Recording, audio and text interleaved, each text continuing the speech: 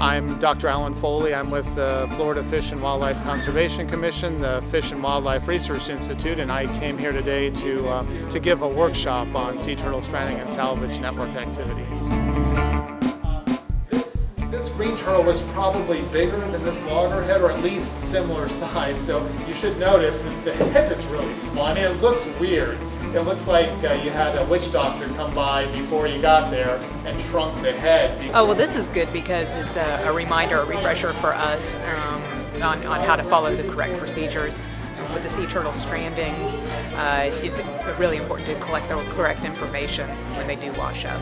You can tell it's a Ridley really quick just by running your finger along this front part of the jaw, and you can feel that hook sticking down. What we try to do is give workshops in different areas so that people don't have to travel too far. Gulf Specimens is the easternmost facility in the Panhandle. Gulf Specimen Marine Lab was a perfect place for this, especially with today's weather, being able to do it outdoors. Gulf Specimen was a great location.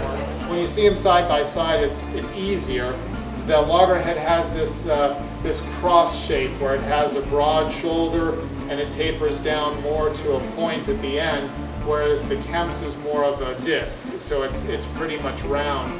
Well, thanks everyone for coming out today to the workshop. A nice venue, good weather, and I hope it was easy to get this information that is so important to do strandings.